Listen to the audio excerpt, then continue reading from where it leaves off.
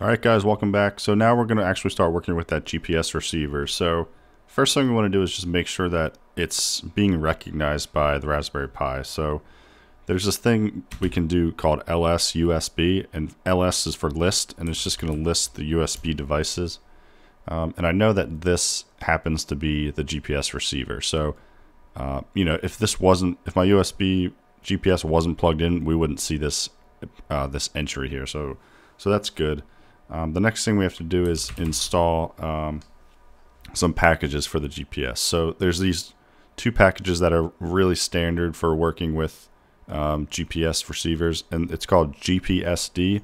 So GPSD is for daemon, and then GPSD clients. So this is some the GPSD is like what interfaces with the USB receiver, and then this clients is like some additional software. You'll see in a sec. So I'm just going to install these and just click Y.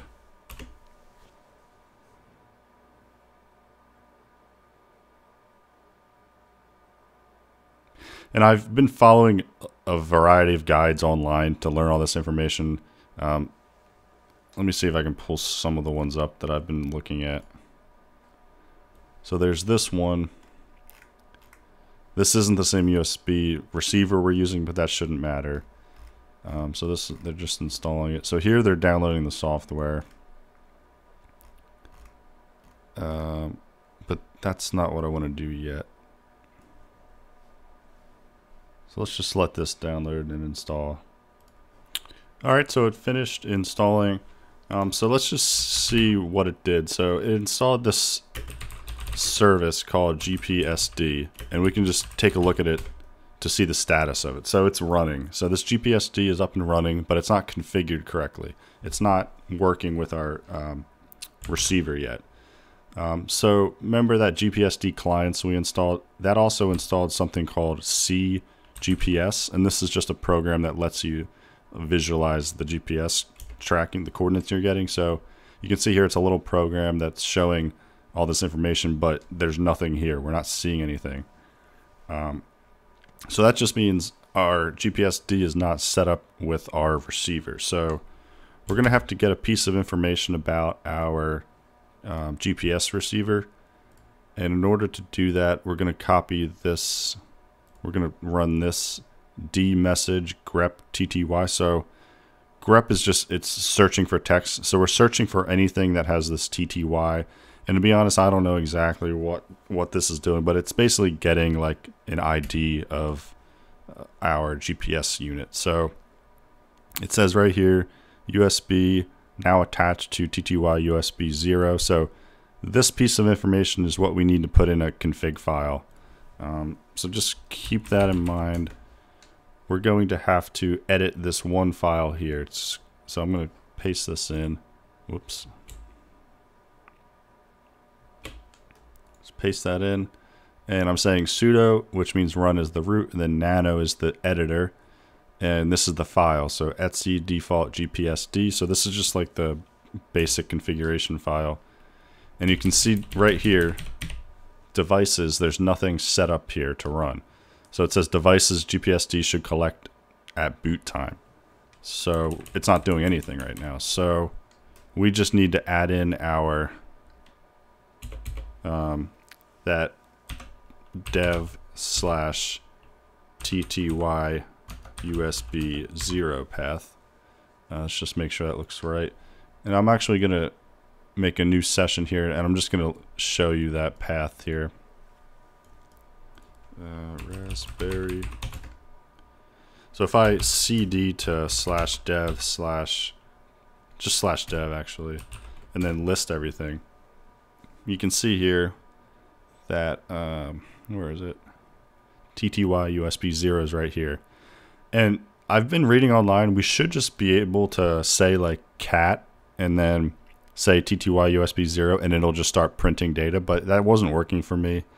I'm not sure why, but people have been working like that. This is like the most direct way you could get the data from your GPS receiver.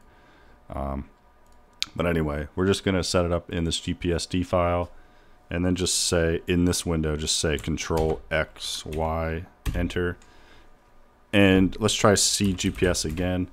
And you see it's still not working. And the reason is because we need to restart that GPSD service. So we can just say sudo service GPSD restart. That was fast, so it looks like it restarted. And now if we just say status, it's active and running, so that's good. So I'm going to Control C to get out of that and clear this. And now let's try going to C GPS again. So it might take a few seconds to get a lock, but there you go. We're getting some data right now, and you can see it's kind of going in and out, and that's because I have this receiver just inside by my window, just hoping I can get a good signal. It seems to be working, but if you notice, it might lose the signal. But yeah, this is working. We're getting data, so that is awesome. The only other thing I wanted to show you in this video is how can we basically write this to a log file. So this is cool. We're seeing all this information, but you know, it's not being logged anywhere. Once we Control C out of this, we don't have that history anymore. So another tool that got installed, like remember the GPSD clients, we got CGPS. There's this other one called GPS pipe. So this will allow us to basically pipe the output to a text file. So we can just say GPS pipe -r -n and then the number of entries you want. So I'm just going to say 10 and then -o for output, and I'm just going to put it or call it GPS output dot text. Let's put an underscore there. GPS output dot text, and that should work. So this should basically run the GPS thing and write 10 entries to a text file. So let's just click enter, and it shouldn't take too long, but you see it's running right now. Okay, so now it finished, and if I say ls, it put it right there. So since I didn't explicitly say where to put this text file, it just put it in my current directory. So that's why I could just say ls and I see it there. So I can say cat to just view this file, and then GPS output. And here you go. We have GPS data. So here it is. This is all the GPS information. It's kind of hard to look at. It's hard to understand what exactly it is. So they have like Python libraries that make this a little easier to work with. And that's what I'm going to do in the next video is just show you the libraries that I've found and I started working with. But yeah, you can see here the information is here. Let me try to get something that makes sense. Like these are the this is the latitude, north. This is the west latitude. But yeah, you can see the information's here. So hopefully that was helpful. Thanks for watching, and in the next video I'm going to talk about how we can make this look a little prettier with Python. Thanks.